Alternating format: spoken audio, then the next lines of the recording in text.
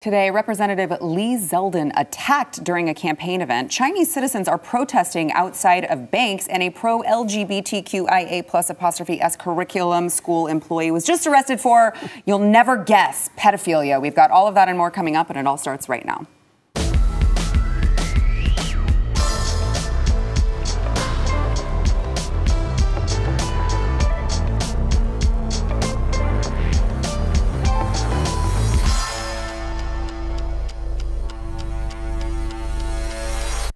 Welcome to the News and Why It Matters. Happy Friday. I am Sarah Gonzalez, and it is another Blaze TV family kind of day. We've got Steve Deace, of course, host of the Steve Deace Show, and we've got the whole Steve Deace family, really. We've got Aaron McIntyre, producer of the Steve Deace Show, along with Todd Erzin, who is a contributor for the Steve Deace Show, along with co-author of The Faucian Bargain, which the two of these guys wrote together. Highly recommend that you get this this book, and we are just so happy for you guys to be here. I know I've shared this with you before, but fun fact about myself, I am like a huge Steve Deace Show fangirl.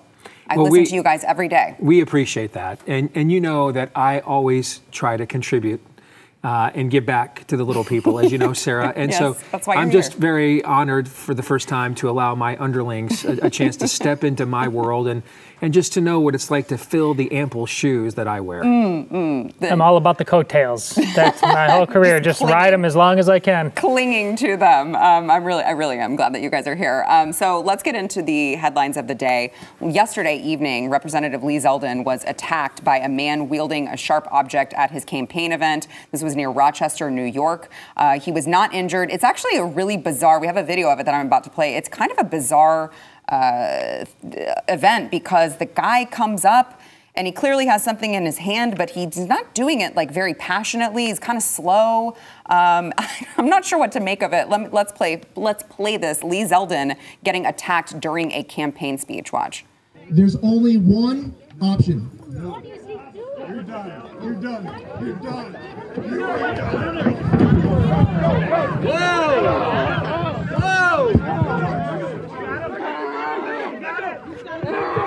Got a gun. Get out.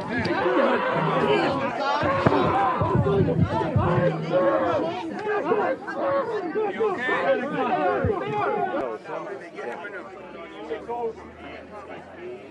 Relax. So if you watch that, he has I guess you would call it a knife, but they sell these frequently to women as self-defense weapons. That you have the two prongs with the two holes that you put your fingers in, and so that you can quickly stab someone. But it was weird. He like casually walks up. You would think that if you're going to try to do this very quickly, that you would maybe run. He casually walks up. He's obviously doesn't do it quick enough to not be stopped by Lee Zeldin himself, who pushes him away with enough time to have some people from the crowd actually come up and tackle him. But you can hear him saying, you're done, as he is unsuccessfully, of course, trying to stab Lee Zeldin. Gentlemen, your thoughts? This is where we're at. A couple things about this stand out to me. About a month ago, they tried to assassinate Brett Kavanaugh. Now you have this with Lee Zeldin, who just 72 hours ago voted to codify, the destruction of marriage as an institution into federal code. If Brett Kavanaugh and Lee Zeldin, I mean, if they are priority targets, and they're fairly tame, members of our, I guess, broader coalition, I can't even imagine what the spirit of the age thinks about the people sitting at this table and the folks that are watching us around the country right now. That's number one. And then number two, though, that last line from Lee Zeldin's Twitter account, the tweet that we showed, that he is likely to be instantly released under New York's laws. Keep in mind, as we speak right now, there are people who owned no weapons, did nothing violent whatsoever. Yes, there was a riot, but we also have video of people being invited into the Capitol grounds by law enforcement, by security. And they are threatened with indefinite detention for something called interference with official acts. They're denied all forms of habeas corpus, treated like they are political prisoners in North Korea. This guy wields a deadly weapon at a member of Congress and a gubernatorial candidate. He might be out on bail, tomorrow morning. Oh, he's already out, actually. Or this morning. Yes, yeah. Okay. So I'm glad that you brought that up. So he was charged with attempted assault in the second degree and released from police custody within hours of his arrest. So something we talk about on the show, and a name we seemingly are invoking with more frequency these days, is John Brown. And if you don't know John Brown, he's the radical abolitionist who resorted to violence on occasion. And we've been bringing up his name, begging the question, how do you get John Browns? You look at the overall state of society where they shut us down for a virus with a low CFR and IFR. They force us to mask up. They try to push a vaccine on us. They steal an election. Fortify an election. And then they tell you, you cannot question any of this. That's how you get John Browns. What happens after John Brown? What's the next step up above John Brown? They're going to pick off a Brett Kavanaugh. They're going to pick off a Lee Zeldin. That's going to throw avgas on this trajectory that we're on. That's very dangerous. Sarah, you mentioned sort of describing the bizarre casualness with which you went up there, but then it's bizarrely casual that this guy would be released right away. And that is the point of all of this, for it to seem like you don't have, if you want to commit some sort of assassination, get in, get out. They're trying to establish the fact that we get to do whatever we want, whenever we want, however we want, and it's just going to be the new normal. Yeah, Steve, you mentioned the January 6ers who I guess are just going to rot away, some in solitary confignment forever. For wrong think. Right. Yeah. But, I mean, it is a great parallel to make because, you have mainstream left-leaning lawmakers who are encouraging people to do these types of things, take to the streets, go make them uncomfortable, get up in their faces. And seemingly there's never any repercussions for this. So it's 36 days until the college football season begins, and you have that ugly idolatrous logo on your phone there, but I don't blame you, okay? I married into it, to be fair.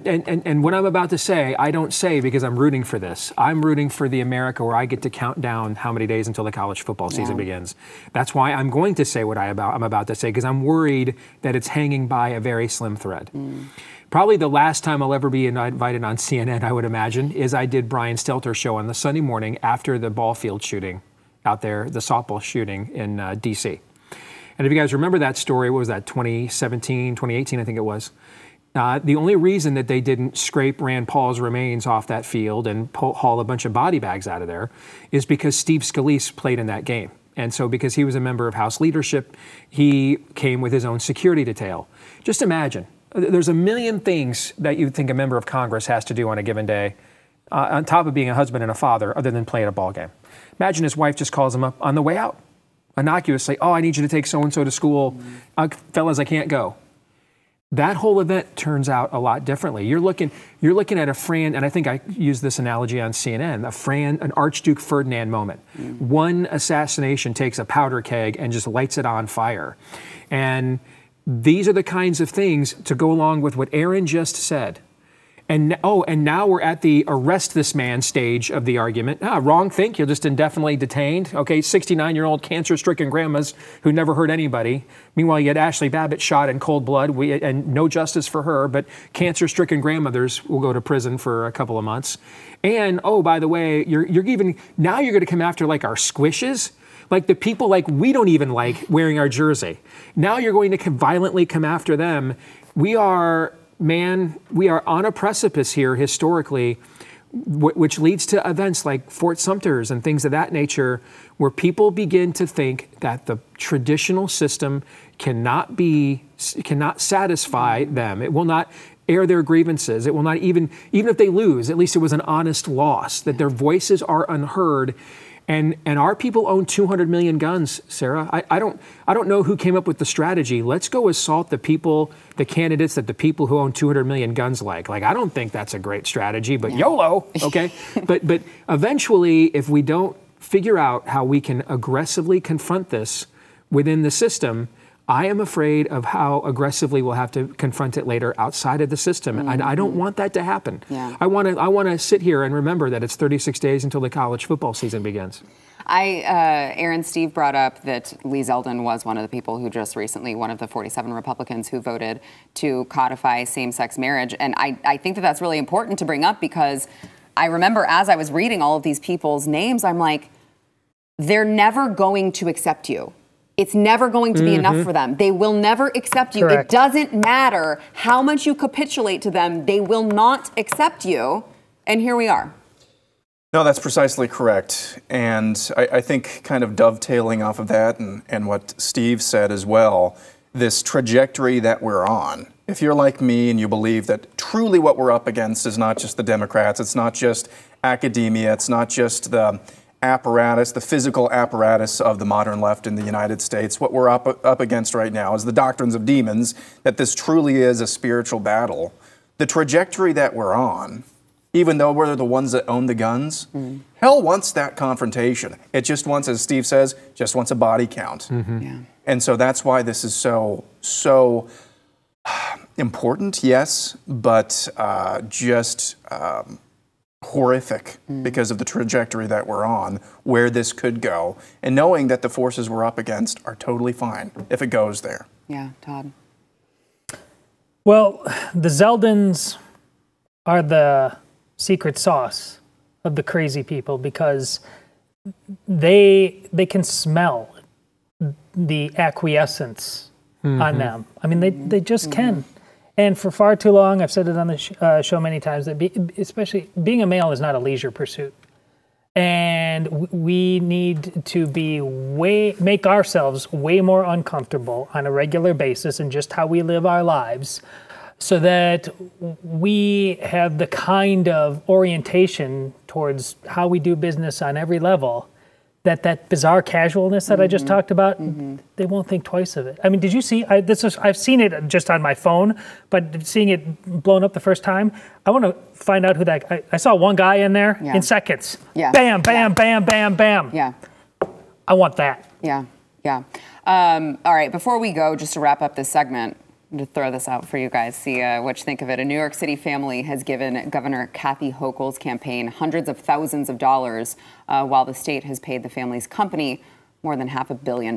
This is an entrepreneur who donated close to $300,000 to the campaign, and New York paid hundreds of millions of dollars for COVID tests from this particular company. So $637 million in taxpayer funds for COVID test kits. I have a feeling you guys are really shocked to hear that the health department did not do any sort of competitive bidding before awarding this company this sum of money. I'm sorry, $300,000 for over $500 million? That was my reaction. Skimpy, I'm like, Kathy sucks as a politician. That's what I thought. Yeah, do better. I dare you to do better than that. Not Goodness, a good negotiator. even their corruption is terrible. I expected better than that.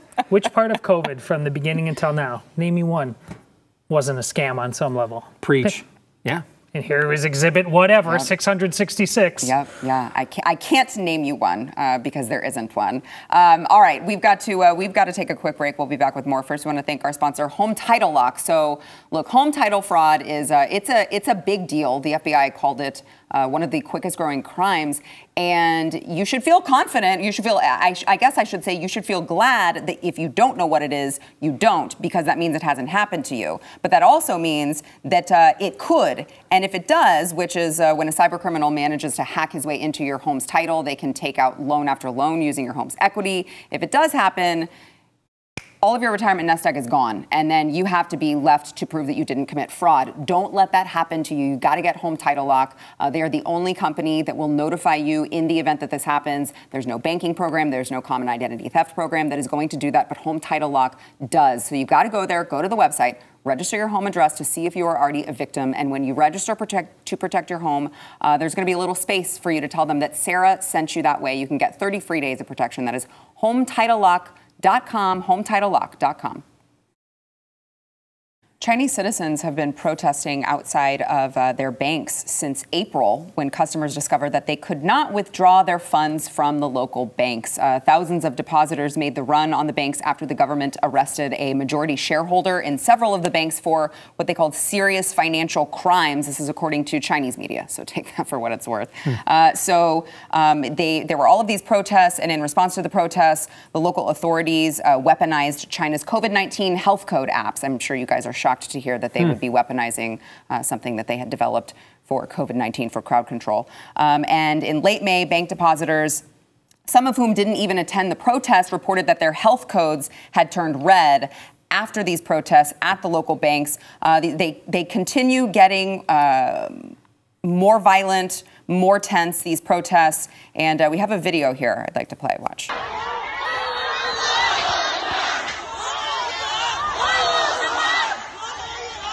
They're saying, return my deposit, for those of you listening on podcast.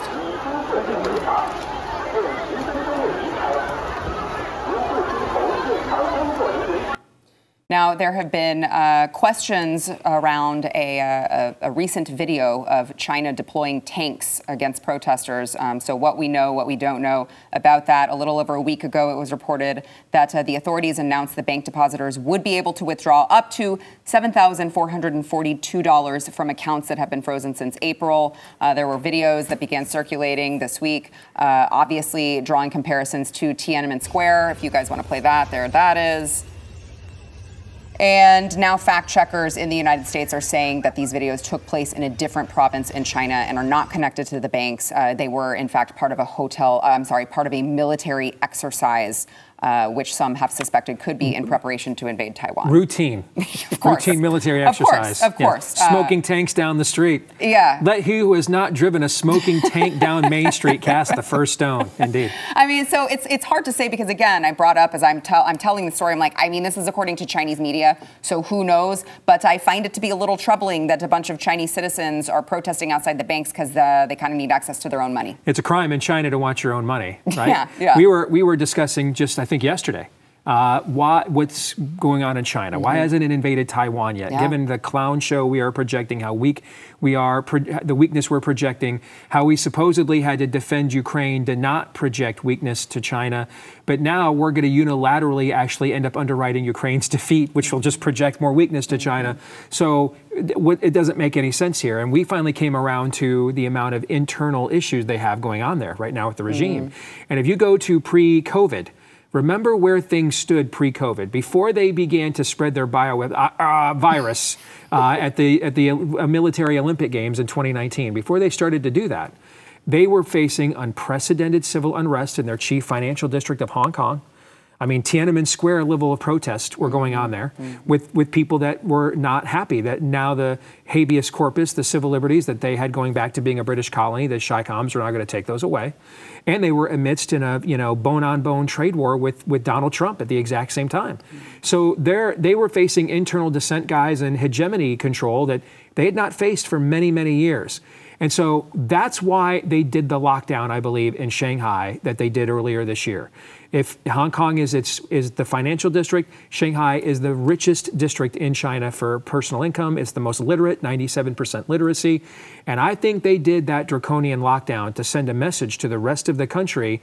If we're going to do this we shut down Disneyland. If we're going to do this to the crowning jewel of China modernity, we will do this to all of you if you step to us, because they have some serious infrastructure systemic issues going on right there. And that's what that video shows. Bringing up Shanghai, I think, is so important because, we've played on the show. I hated to do it, but, you had all of these people jumping out of their, windows, their balconies, whenever they're locking them down. They're not allowing them access to food.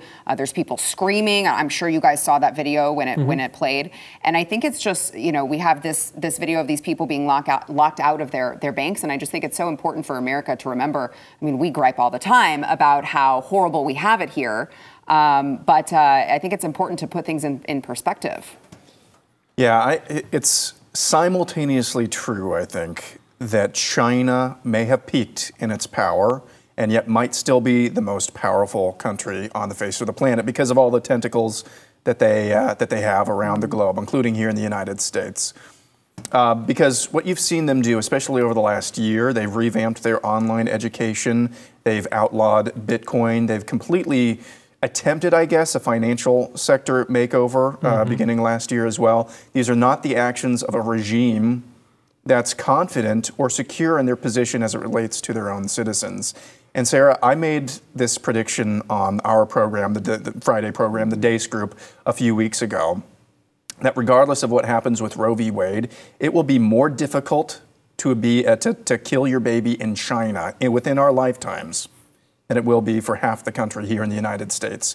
Because of what they've done, we will have lived through one-child policy in China to they will outlaw abortion, because they are also facing a demographic winter in the near term. So I do think we're seeing the birth pangs, at least, of China's power and influence having peaked. Whether that was for the United States, our power and influence peaking in the 40s or 50s, you still didn't want to step to us for another, 50, 60. Still don't want to step to us. Doesn't mean they're going away anytime soon. But I do think stories like this are indicative of the fact that they may have peaked. Still very dangerous, though. If this was in isolation in China, I'm almost certain I'd be encouraged that finally they crossed the line there. But here's the problem. Just on Twitter today, this guy posted, and he's right. Civilian protests are going on in the following countries: Denmark, Sri Lanka, Italy, Panama, Australia, Cuba, Puerto Rico, France, Malawi, South Africa, Germany. You might say, well, even better. The crazy voices in my head, though, like this, are we being pushed to this? This is Great Reset stuff. Like, if it's going on everywhere, is this... Are we being Weimar Republic, basically? Is this what they want on some of it? I can't get that creepy thought out of my head. What do you think? Yes. I think that we live in an era, and I'm not comfortable with this either, okay? I mean, I'm a few years ago when Alex Jones was the tip of the spear on social, big tech censorship, I'm like, I'm not linking arms with they're making the frogs gay guy who puts in his own, paternity suits, his defenses against his wife. Everyone knows I just say some of this stuff for effect. I'm not doing that. And now, after the last 28 months, I am now Alex Jones with Bible verses. That's where I'm at, okay? So, this is, Ukraine actually ties into this too because of what you just said. In Ukraine, this isn't the Soviet Union invading Afghanistan. What you have here are you have a cabal of megalomaniacs versus a megalomaniac, okay? And so really they're just arguing over which megalomaniacism will reign supreme. Will it be the corruptocracy of Ukraine versus the thugocracy of that Putin runs with his oligarchs? And if you don't see that level of nuance when regimes like China, and Aaron, I think, articulated the nuance that Todd's talking about perfectly, that they may have peaked in their power, but they are still a very formidable foe at the exact same time. We live in an era where our audiences need to be willing to believe multiple things at the exact same time that can be true, that maybe in past eras would have seemed to be in conflict, but because we're undergoing this unraveling in the West of all absolutes and all certainty, there's going to be things now that in the past that may have seemed to be at odds with one another that are simultaneously actually occurring and true. Yeah.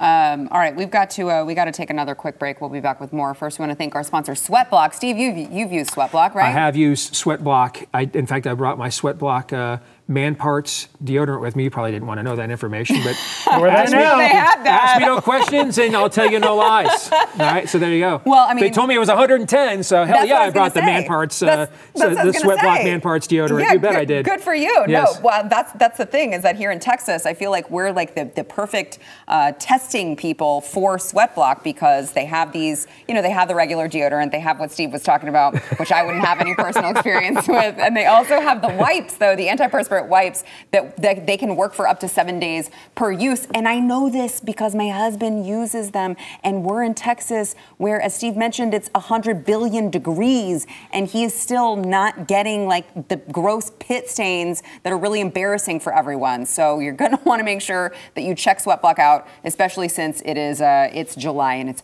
really freaking hot.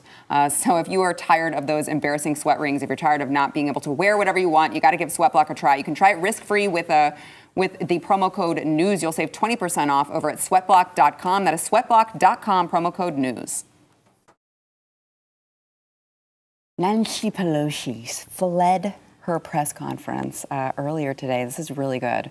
Actually, I think this was yesterday, after being asked whether her drunk husband, Paul, you know, actually, I feel bad for saying that, because wouldn't you also be drunk, perpetually drunk, if you were married to Nancy Pelosi? Oh, gosh. I feel like we got to give him a pass on that. Don't drive drunk, all right? But we understand why you're in a drunken state, Paul Pelosi. She was asked whether her husband, Paul, has ever traded stocks based on information that Nancy Pelosi has relayed to him. Here is that awkward exchange. Watch. He said, I think we have to go now. One more. He said, yes, sir. Over the course of your career, has your husband ever made a stock purchase or sale based on information he's received from you? What are you saying? Over the course of your career, has your husband ever made a stock purchase or sale based on information he received from you? No. Oh, absolutely not. Please. Okay, bye-bye. Her comments come on the heels of a Daily Caller News Foundation reporting on a financial disclosure showing Paul Pelosi purchased up to $5 million worth of stock in a computer chips company before a vote on legislation that, of course, would hand billions to semiconductor manufacturers. I'm sure that that's just all a coincidence, guys. All a coincidence. You definitely make the kind of money that you make when you are worth what Nancy Pelosi is worth just holding public office.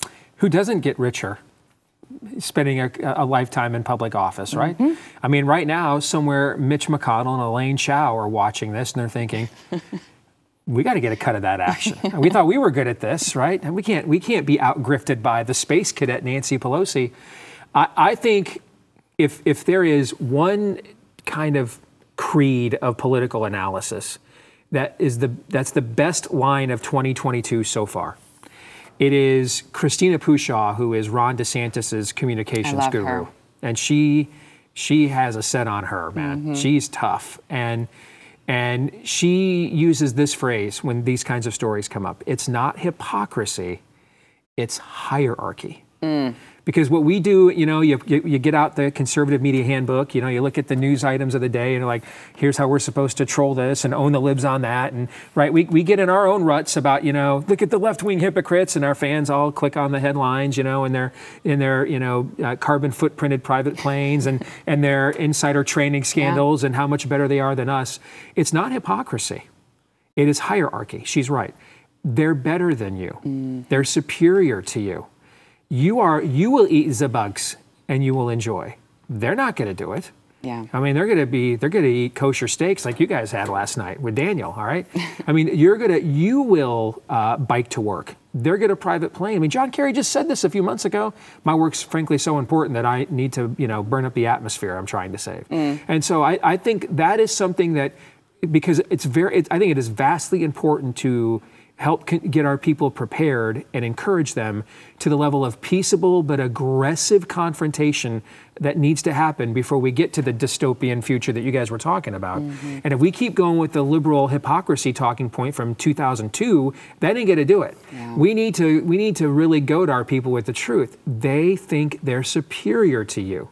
I mean, it's let them eat cake, Sarah, every single day. I think, I mean, just to kind of add on to that point, I think you have to look no further than, you know, they were fine when people were burning businesses to the ground, when people were burning cities to the ground. You come to their doorstep, as my friend Eric July calls it, their cathedral, and put their feet up on Nancy Pelosi's desk, and now all of a sudden you're a huge criminal. Excellent point. It's that bizarre casualness I talked about again. The drunk driving thing didn't happen that long ago. Yeah. In the past, it's lay low time. They're like, yeah. Oh no, we're turning this thing up to. They're like out there in the open. Should have a weekly press briefing like the next day. Because you can't touch me, and let it just be said. That's why I drink, because I watch clips like that on a regular basis. If I was married to her, I'd be Nick Cage and leaving Las Vegas. I had not seen that clip. I mean, I love her reaction, like, oh, I've never even considered such a proposition. You, man. No, please. No, I can hear you. Oh, no, I've never even considered it in my life. This reminds me of, just quickly, the conversation Todd and I had one time before Steve came in for the show. I can't remember what prompted it. Before you finished talking bad about Steve, sure. Before he came in the room? Yes. Exactly, yes. Yeah, I can't remember what the prompted buffer conversation, yes. But Todd said something to the effect of, you ever just wonder how much of what we see every single day is just complete and total BS. This Nancy Pelosi story with Paul Pelosi buying, what is it, $5 million of stock in NVIDIA, it's got me asking that question again. How many of the votes that we see taken by people in Washington aren't really about the crux of the matter or the issue being debated? They're just about screwing somebody else over who has stock or some other special interest riding on this piece of legislation. That type of stuff drives me nuts, but then again, it's been happening since before I was born. Yeah. I want to get to the White House. Karine Jean-Pierre, who we all know is the... Yes, we have to, Steve, because she is the best press secretary of all time. A great example of affirmative action, anyway, and how that can be such an abysmal failure. But the White House tweeted out this video of Karine Jean-Pierre celebrating gas prices falling below $4. Yay! Thank you, Joe. Watch. Hey everybody, so gas prices have been declining across the country. In the past more than 30 days, we have seen gas prices go down by more than 50 cents per gallon. So let's get into some graphs. This is so exciting, guys. Oh my God. In the graph, in more than 20,000 gas stations just across the country, as you'll see in this graph, you will see gas prices less than $4. Wow, are you guys so excited? I'm confused. I've not seen that video. Who is their target audience for that?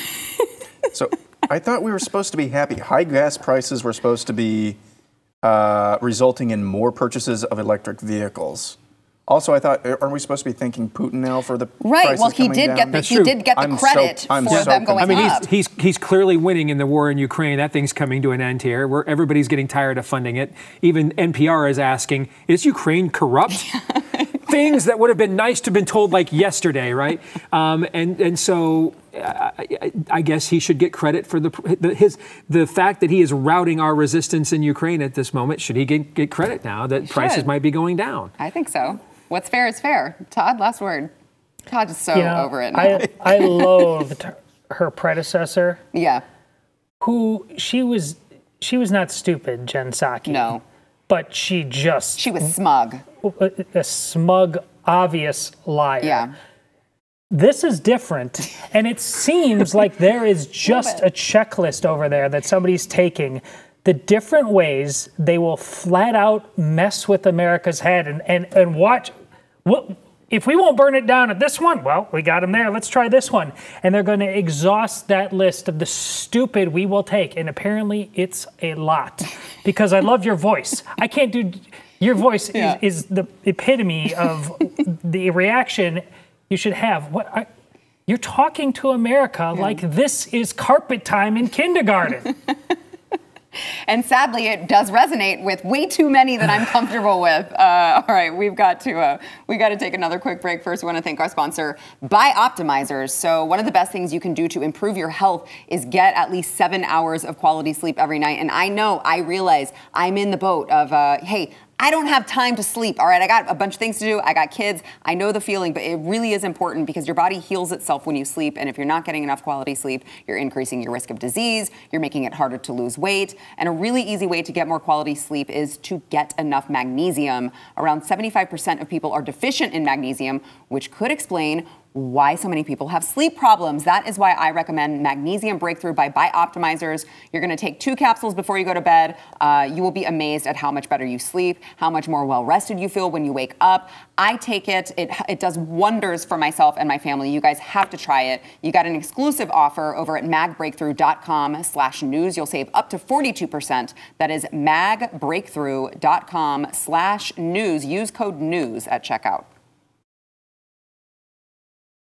A Michigan public school employee who had staunchly advocated for LGBTQIA+S curricula to his district school board has been arrested as part of a police sting operation targeting local pedophiles. I know, you guys, again, you're really shocked to hear that when we say they're coming for your kids, they are quite literally coming for your kids. This is 41-year-old Eric Roman, an employee of Mount Pleasant, Michigan's public school system. There was this sting. They saw 2 more alleged child predators put behind bars, and along with 2 other men, Eric Roman was arrested at an undisclosed location. All 3 were arrested for using a computer to commit a crime and accosting a minor for immoral purposes, they said. Police alleged that the 3 communicated over various social media apps with decoys posing as children, and they were accused of going to a location to have sex with a child where they were arrested. And this man, again, shocked to hear, he had previously promoted LGBTQ curriculum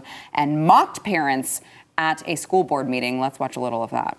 For the last 5 years, I have had the profound privilege of working with your students. I bet you feel that way. With your students. With your students. And I can tell you this, they are hungry for knowledge. They are so hungry for knowledge that despite your words, your wishes, your values, they will learn on their own. So many of your children are hurting, questioning, struggling in this world that we have created. Ultimately, they will become who they will become with or without us. Give them the chance, the grace, and the support to embrace their own learning. They're going to do it anyway. Man, I did not see that one coming at all. If convicted, he should be executed, as should all other culprits.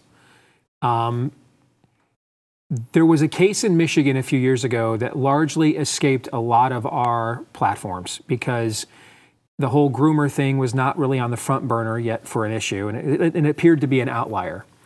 But I thought about it because this also stems from Michigan.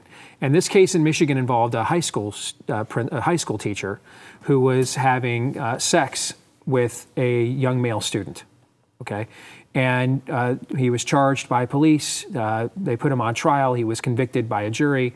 And at his sentencing hearing, several of his fellow teachers came to the hearing to testify on his behalf that he should be granted leniency because all he did was just have sex with a gay kid, okay? And the kid was past, in their view, he's a teenager, he's been through puberty, he knows what he is, he knows what he wants, and therefore, you know, he's capable of giving consent. And there's just no way, if this had been the other way around, if this had been a male teacher who had had sex with a 14 or 15-year-old female student, there is no way, there is in none of the 9 realms in the Marvel Cinematic Universe would the peers of that teacher had shown up at his sentencing hearing and said, hey, you know what, she wanted it, man. She went into the teacher's lounge and said, take me to Pound Town. What'd you expect? Look how hot she is, fresh fruit. Would have never done that. Yeah. This only works one way because it's not about sexuality and it's not about behavior. It's about an ideology and about a dogma. And it's why I call these schools Satan's youth ministry. That's what this is. It's a procurement. It is there's very few things that we have done messaging on the right in my career where we got it right the first time and completely outflanked the other side of the argument. Grooming is the one. That's why they're now begging to ban it, because they know that. And if they do, we should just skip right to, go right to predator then. How you like them apples, okay? Yeah. Because it stings them, because that's exactly what has been going on this entire time. There is no means through these relationships for you to naturally have your own children, to pass on your legacy, to pass on your heritage. And so what the rainbow jihad, as I used to call it, what it uses the schools for, therefore, is to procure that heritage, that legacy. We recruit or groom them into these beliefs in order to get them to act out, and then we pass them on. That's our progeny. Your children are our progeny. That reminded me of Khrushchev at the UN back in the 50s, the famous video where he took off his shoe and he pounded it at the podium and said, "We will bury you and your children." That's essentially in a very effeminately masochistic way, from the rainbow jihad perspective. That's essentially, Todd, what he was saying right there. We will own your children. Well, last January, when one of the pornographic books, Gender Queer, was making across the nation, well, it came to my children's school too, which isn't going to be there. children's school anymore because we're basically refugees after what happened. But the groomer term back then wasn't ubiquitous yet. I'm not saying I started it, but I used it purposely back then. Here's what happened. I got a letter, and I used the teacher who was in charge of the LGBT community there in my tweets. I got a letter from the State Teachers Union saying immediately cease and desist or we will sue you. I got a call from the police saying you're harassing her. Using this on Twitter. This is because I never accused them of actually doing what they did. I use that word though. Because short of the action, they are that guy. They plan on taking your kids away from you, like I said, and it's getting increasingly casual in its creepiness. They don't want it to be a secret. They want it's a few good men. They want to say it out loud. And here we are. You need to take that seriously. That's the pit of hell you just watched. Are you saying they take pride in doing this to your kids? Yes. Yeah. Aaron, I try to find some silver linings for COVID because it's just, all of it is just so horrible. I know you guys are like, I'm preaching to the choir here. Yes.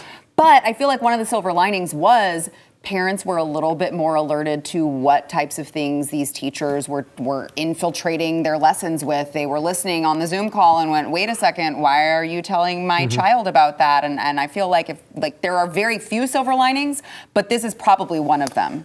It's funny you bring that up because that's kind of where I'm going with my thinking on this. You know, discrimination used to be a positive character trait, actually.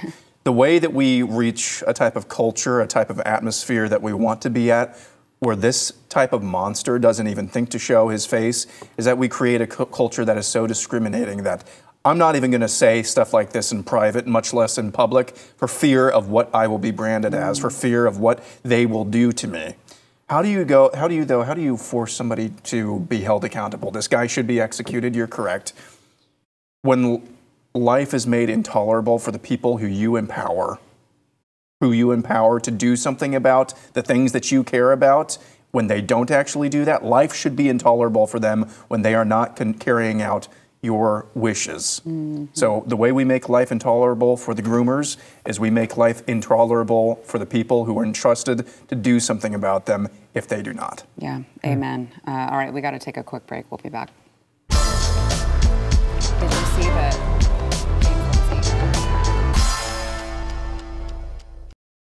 Yesterday, Jill Biden was heckled while getting out of her car, and she responded by pretending bizarrely somehow that the hecklers were supporting her. Watch. Your husband's the worst president we've ever had. You owe us gas money. You owe us gas money. You owe us gas money. I love this so much. Your president is the worst president we've ever had. Hi, thank you. Thank you, hi. This is so good. You know what?